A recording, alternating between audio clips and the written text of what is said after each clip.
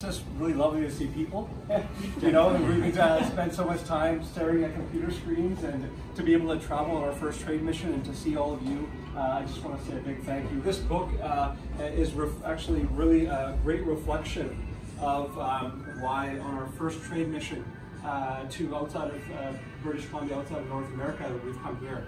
And the relationship that we have with the Netherlands, it's a bond, I think, that goes beyond what it can be explained.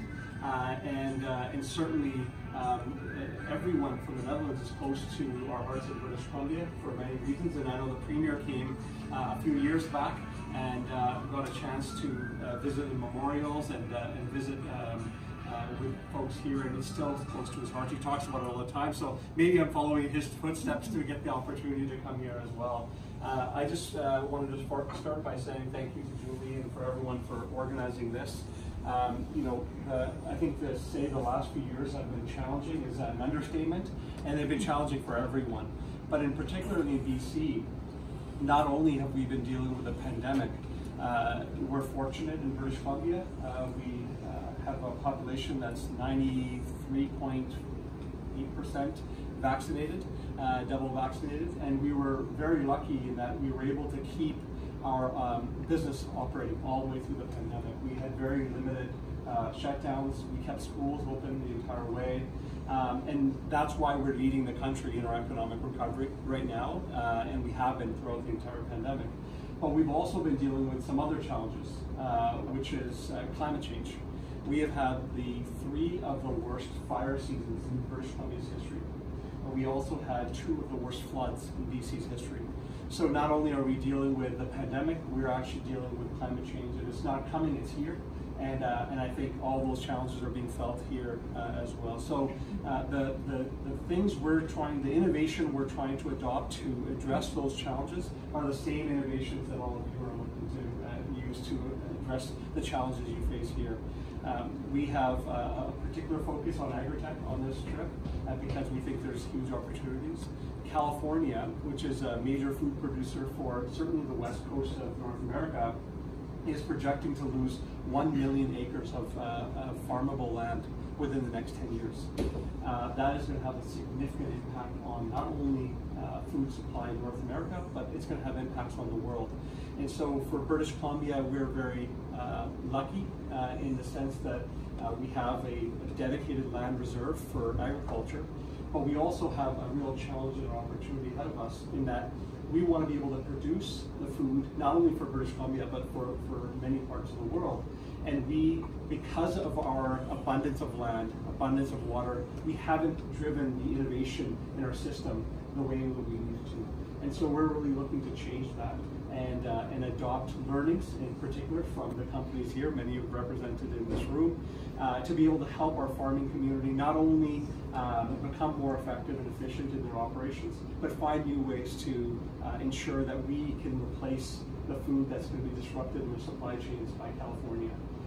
We're also, of course, really proud of our ESG advantage. I know ESG is a very complex conversation, as I've been hearing here, especially in the European Union. Many jurisdictions have varying opinions of what that means. But I just want to leave with all of you that we value that in British Columbia. We have a climate plan, which I have my deputy, Bobbi Plecas, with me, who was one of the creators of our climate plan, which is one of the leading plans in North America. Most often, most jurisdictions in North America, they look to us to do the hard stuff, so that it becomes a little easier for other jurisdictions to do this. I was laughing yesterday that I never thought I'd be saying at a business lunch that Greenpeace was founded in Vancouver. But it's true, and it reflects our population. They want to see the highest level of environmental sustainability, and that has driven us as a government to move the metrics, push our industry to new levels, which means that we're producing some of the most sustainable products in the world. We're fortunate that we have 98.5% of our electricity comes from hydroelectricity, so clean electricity. So all the products by nature are already at the highest standards. And now, for us to reach the next steps, we are doing the hard stuff. looking at our supply chains, looking at how we transition our heavy-duty industry to cleaner fuels. Hydrogen is a huge opportunity for us because of our clean electricity, so we're really keen to advance that. I look forward to meeting with the port. I know there's lots of interesting things happening here with hydrogen and in greening up the operations. But key to us coming out of the pandemic is that we know that there's real shifts happening in the world. I don't need to tell people here about Ukraine. Everyone in Canada and in North America is watching what's happening in Ukraine. And it's reminded us that our partnerships with countries that have the same values is going to be vitally important as we go forward. So for us, when we were able to travel, we wanted to come here to not only to hear from you and learn from you, but also to tell you that the partnership and the bond that we have between our nations is vitally important.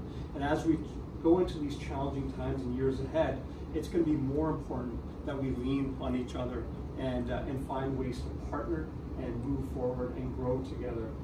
And there's a shift happening, and this shift that we're happening with Netherlands, I think it's going to be an important one for us. So I'm not going to talk more, but I just want to say a big thank you for all of you to be here. I look forward to meeting with those that I haven't had a chance to say hello to, and I hope this is just another step in our relationship and be able to build more opportunities as we go forward. So thank you so much. Thank you, Julie, and thank you for the book. I've got many plane rides in the next few days, so I will be reading that along the way. So thank you so much. Appreciate it.